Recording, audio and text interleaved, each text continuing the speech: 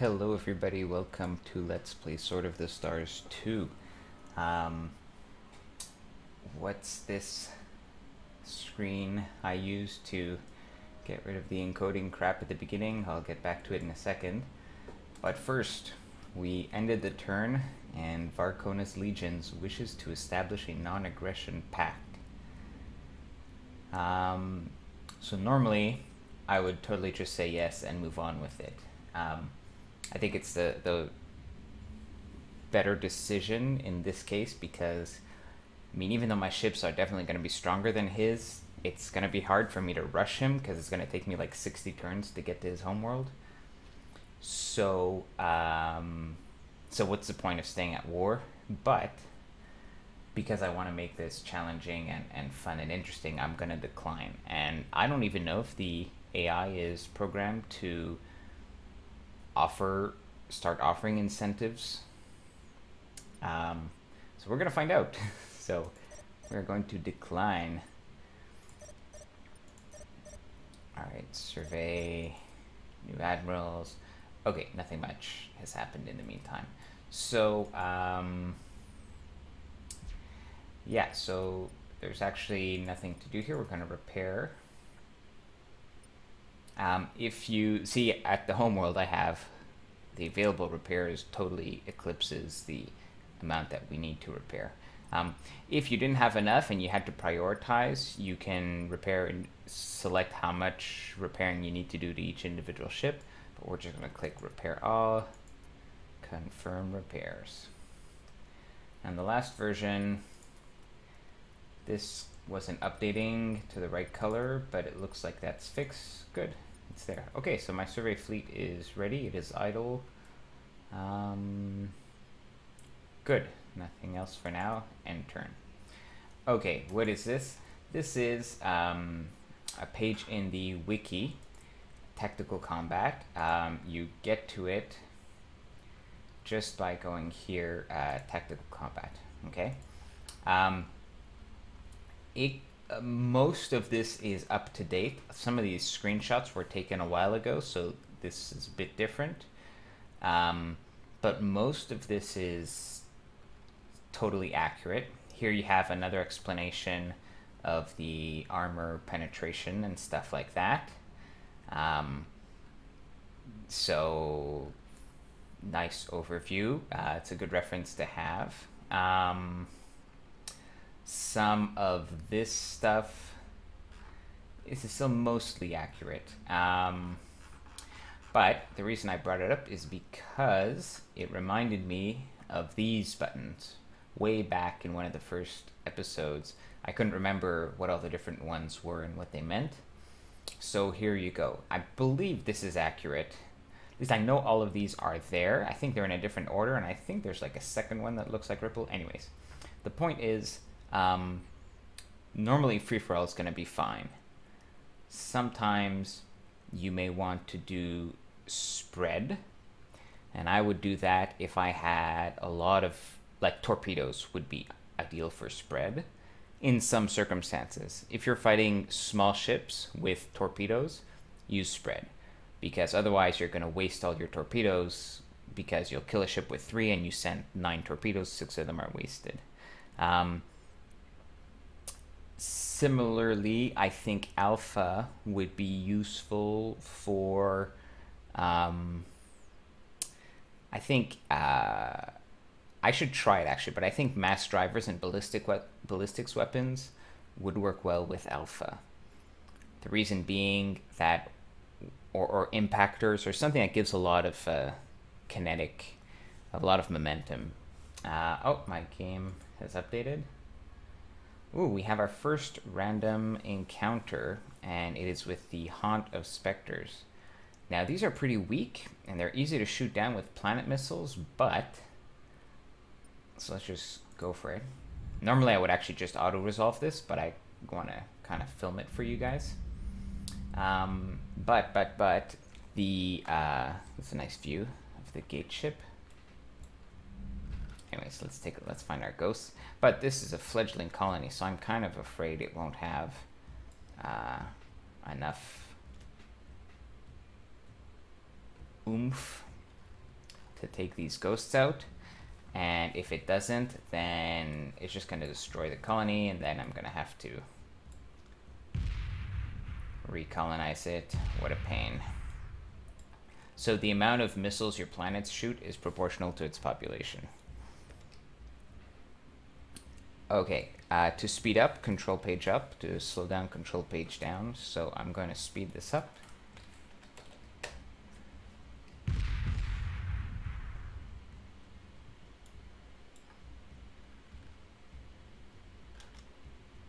So as long as there's a green dot here, the planet is not, the colony is not destroyed.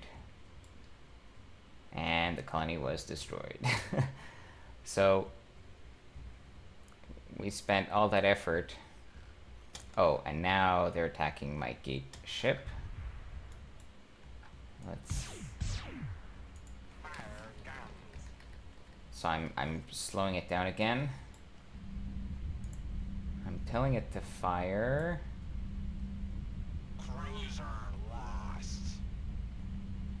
Oh, that was bad.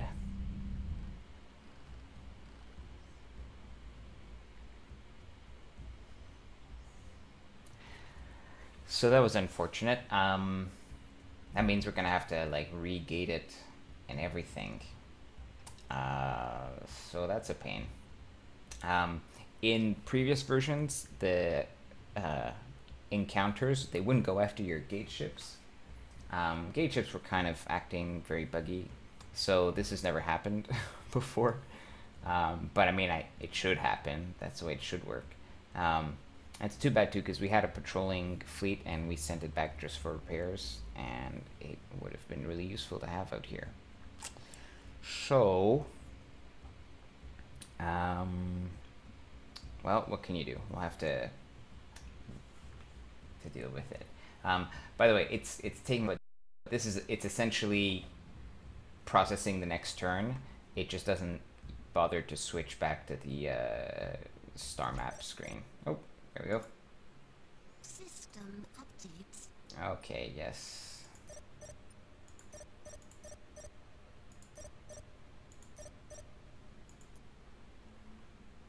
Yes, I know, that was bad. Okay, so, well, there's not much we can do. Our colonization ships are supporting Flinks 4. How's that going? It's coming along. Here, my survey fleet is done. Next turn, I'm gonna get my new ship, and then I think we're gonna have to make a new gate fleet, because I'm not gonna wait forever until these guys come back. Okay, end that turn. So, yeah, so I would use Alpha for ballistic weapons, because if they're powerful and the first volley can knock, like if half your turrets knock it out of its current path, then successive volleys that might have been well aimed will completely miss. So that would be interesting to try. Ripple, it stagger the shots to sustain firepower.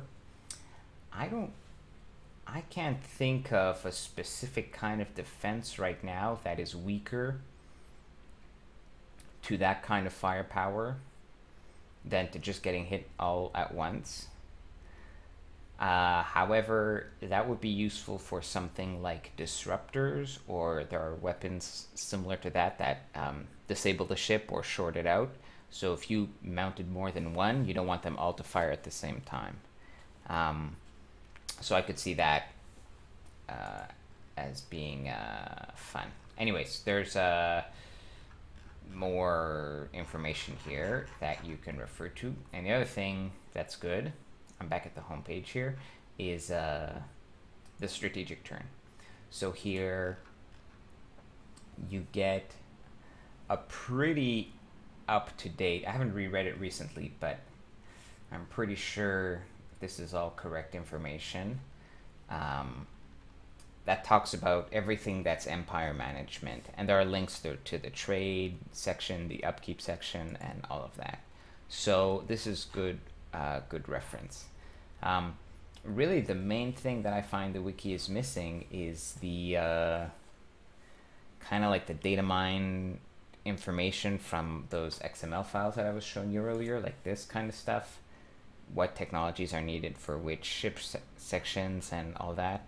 So that's really the main thing that's missing. Hopefully they'll add it. I mean, I'm sure it'd be pretty straightforward to just run a script, you know, that gets all that information automatically. The only issue is since it's constantly changing, or not constantly, I mean, I'd expect it to be pretty fixed in time, but it might still be changing until they're done patching it constantly.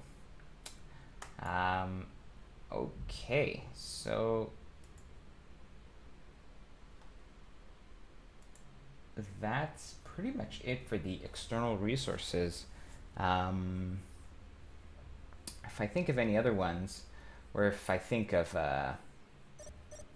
We have made an early breakthrough, my queen. System thank updates. you. All right, if I think of like some other things that are interesting to data mine, then I'll go ahead and do that. Okay, we finally got some tech, and we built a ship. And so, except for the fact that we lost Thundera, we're actually doing pretty well. Our economy is growing, and we're less invested in that one colony, which was eating up all our resources. Okay, so first let's pick our new tech. And I think that's going to be dry docks. So we just got this guy here. This over here is a very nice tech, mega strip mining. It allows you to build mining bases. Mining bases are mining stations are expensive to build yourself, but you can have civilians do it for you through stimulus, and that'll increase your industrial output. That's a good thing to have in your economy. We can't really afford the stimulus spending right now, though, and 43 turns is a long time to research, even by Hiver standards. This new technology that opened up, pressure polarization, it's good for when you're colonizing those terribly inhospitable planets. You get to develop quicker. Also, further on here, you have technology that helps with supply on your ships. As hivers, that's really rarely going to be an issue, but if you're like humans, they're terrible at supply, so that can be a really useful technology. Okay, I am thinking orbital dry docks. Mainly because, I mean, so orbital dry docks is essentially an economic tech because it, I'm trying to, no, okay, it's dodging my cursor. Reduces the construction costs of cursors and dreadnoughts. So in that sense, it's essentially an economic tech. Also, right after this, you get access to another technology that increases your industrial output everywhere. The other money techs, by the way, are this guy here, but we're not guaranteed to get it, telekinesis. Following telekinesis, there's another tech for research boost, which is nice. Excuse me. Trade. This is a big one. I haven't researched it yet because in order to make trade work, you've got to build civilian stations and either invest in stimulus for trade or build your own trade ships. So it actually takes a bit of money to get going. So I'm waiting for my population to grow a bit as I research these first techs. Yeah, and also expert systems is a great economic early game tech, but you're not guaranteed to get it.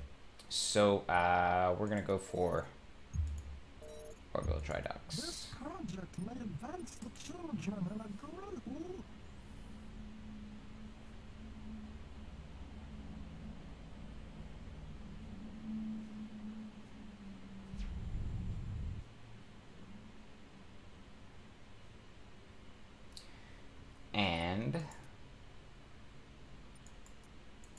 What's in the reserve? Oh, there's my super ship is in the reserve. So for now, we're gonna use the survey fleet as our main fleet.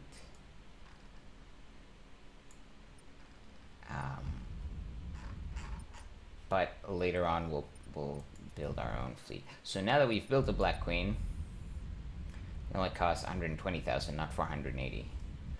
But that's not what we're going to build now. We're going to build a gauge ship and another command ship. Construction order placed, Majesty. So this will be our third gauge fleet, and we're going to use it to get back to Thundera. Now, I'm actually not sure if the Haunt of Spectres are permanent or not, because to be quite honest, every time I face them, I have killed them in the past. Or that seems unlikely. I'm sure they've attacked like a weak planet before. So I guess what I should say is I've never seen them come back or permanently haunt a system, but that would be interesting, because if they do, then this little duo that I sent out is not going to be enough. We might have to research forecasting sooner than later. But anyways, this will have to do for now. So, let's end the video here. This will be a shorter episode than usual, but that's all right. And because I'm going to try to restart the client to see if I can improve the turn times. And so I will save, and I will see you in the next episode.